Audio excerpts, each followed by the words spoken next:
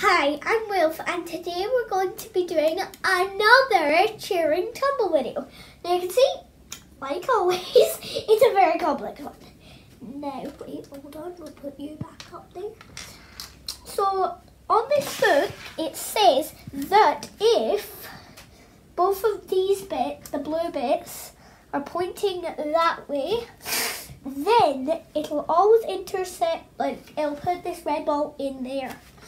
So that means any other combination of the two blue bits mean a blue will go in there.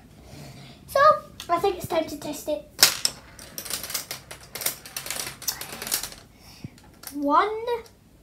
Okay, this should intercept a red now. Let's try. They're like, what? That's a blue ball? But we'll see. We'll see.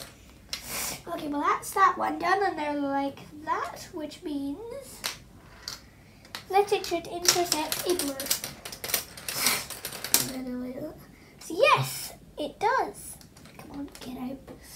And then now they're like that, and after that, yep, we didn't have to go through this one. And now there's only one more combination to try, and that's them both pointing that way, I think. Yep, that's the one. So let's try it. Yes, this is foolproof, guys. We've cracked it. And if you like these Turing Tumble videos, then I will make much more.